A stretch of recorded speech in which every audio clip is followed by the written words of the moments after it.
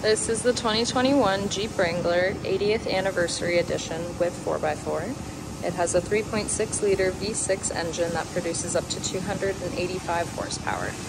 It has an average fuel consumption of 10.2 liters per 100 kilometers of highway driving.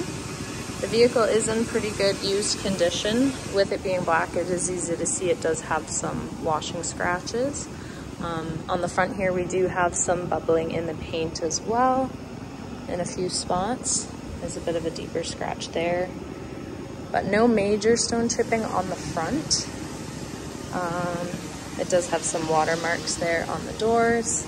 Here we do have some heavier chipping in the fenders, and there is some heavier scratches. But the rims are all in really good shape. There's no major dents or dings. We do have some scratching here, a little bit here around the gas pedal, and on that fender as well. There is some paint chipping away on the door hinges, but there is pretty decent shape for used. We do have remote start on the key fob, and there is also keyless entry as well. You have your side mirror controls here, light controls. We do have weather techs for the front and back, and we've got these nice fabric seats with the little tag there. And we'll get this started. Up on the steering wheel, you've got controls for hands-free calling. You can also control your music, and you've got your cruise control settings here. We're only at 70,000, which is pretty good for 21.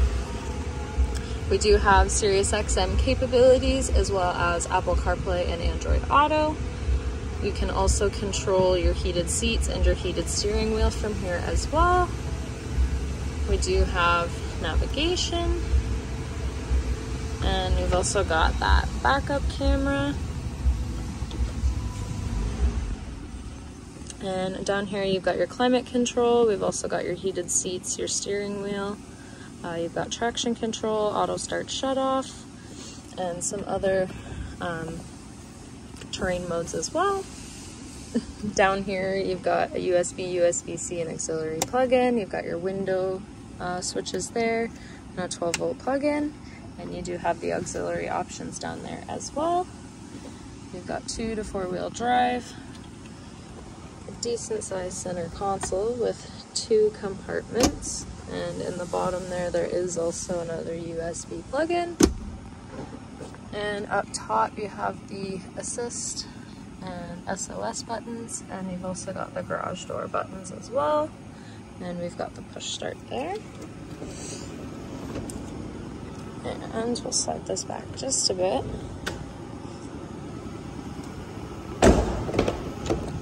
And the back is fairly spacious.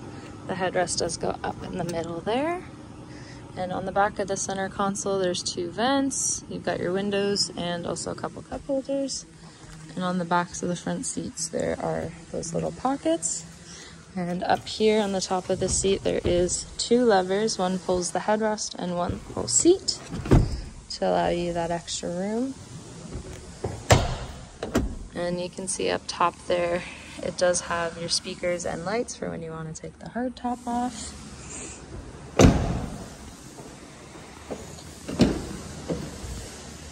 And back here, we've got a little carpet mat. There's another little section under there for storage with your tools to take off the hard top. There's a big speaker there, and you've also got a 12-volt plug-in.